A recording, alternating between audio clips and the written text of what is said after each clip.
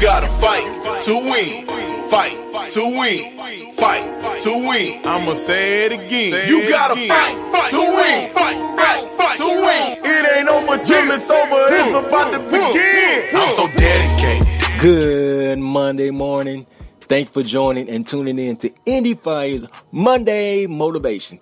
This is your man Causso, the My Struggle is My Strength motivational speaker.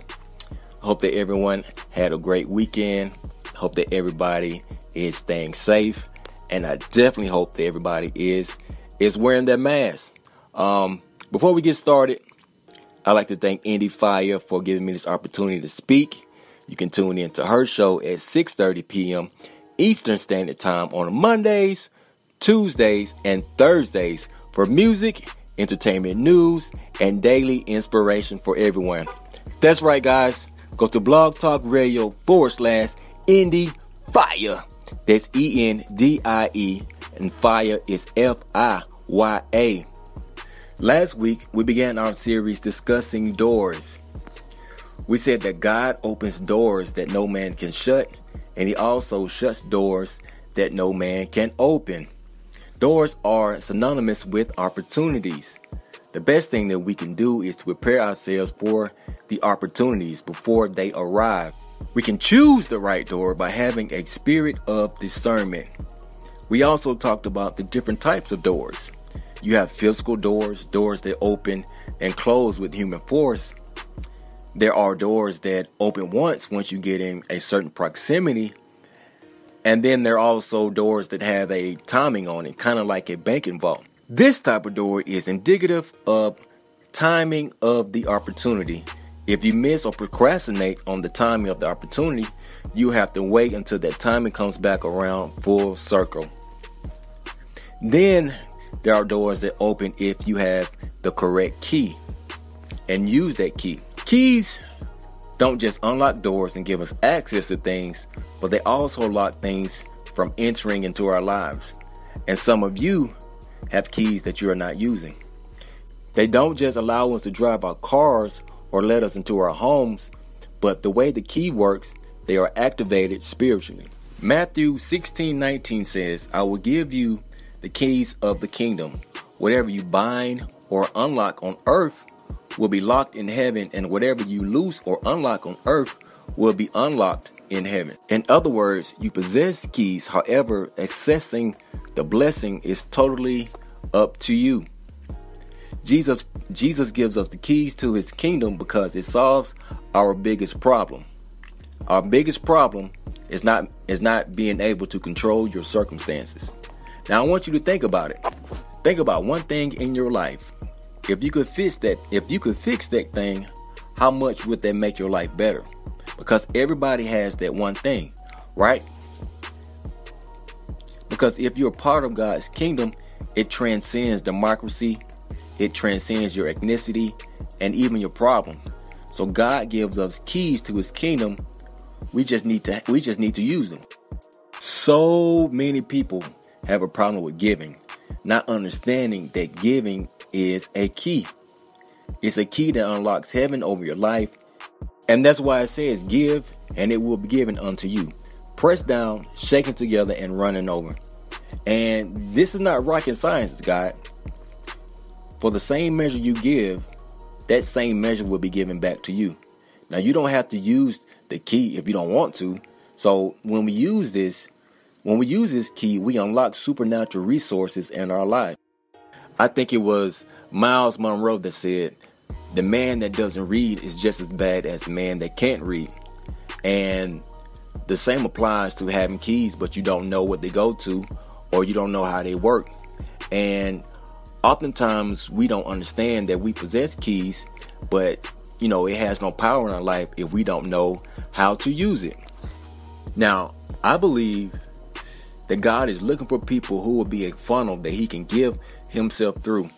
Are you that kind of person that God can funnel His love through, His blessings through, His seed through? Because anything that God brings to you, He wants to get it to you and through you. Because let me tell you, if you have received something for free, maybe as a gift or maybe a free meal, whatever you have received freely You are supposed to be the person that God can funnel his blessings through. Whatever you've been blessed with, part of that responsibility is to be a blessing to others. When you give, you are unlocking blessings over your life. Giving is more than something that you do. In fact, it is who you are. Being a giver develops a mentality of prosperity, because the more you give, the more you receive. It's an antidote against scarcity, and every time you give, you overcome a poverty mentality that says, I don't have enough. When we give, we are most like God, and we move ourselves away from needing a blessing to being a blessing. That's why it says it is more blessed to give than receive. Not just because Jesus said so, but because our lives become infallible proofs of how God opening the windows of heaven over our lives, so that his blessings can flow to others because of our giving. And I discovered another significant key, and that key is the Word of God. One of the reasons the Word of God is such a key in our lives is because if we can get the Word of God planted in the soul of our spirit, then you can become the person. With God's help, he will do the impossible. It's the Word of God that teaches you how to live from the inside out and not from the outside in. In other words, your life will have focus from the inside out. Our brother David said that his word is a lamp unto my feet and a light unto my pathway. So I have hidden God's word in my heart. Now, the heart is synonymous with the mind. So the word becomes this lamp. So whenever you're going through life and you're confused and you don't know which way to go, the Word of God will direct you, and you can speak the word over your situation and circumstances. And check this. When you plant the Word of God in your heart, it's a supernatural seed planted in the soul of your spirit. It illuminates from the inside out to give you clarity.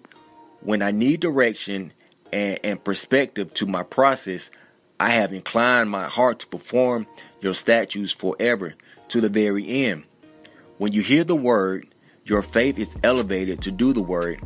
And as you daily do the word, the ways of the word will become instinctive in your life. Whenever the word becomes instinctive in your daily life, modus operandi, you will have the word when you need it.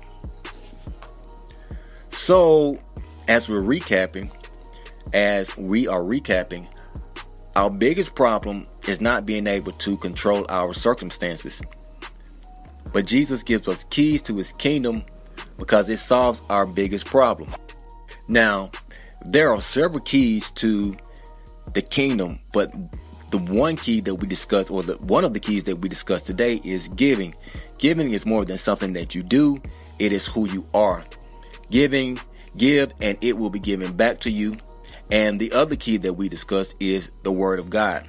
That teaches you how to live from the inside out and not the outside in.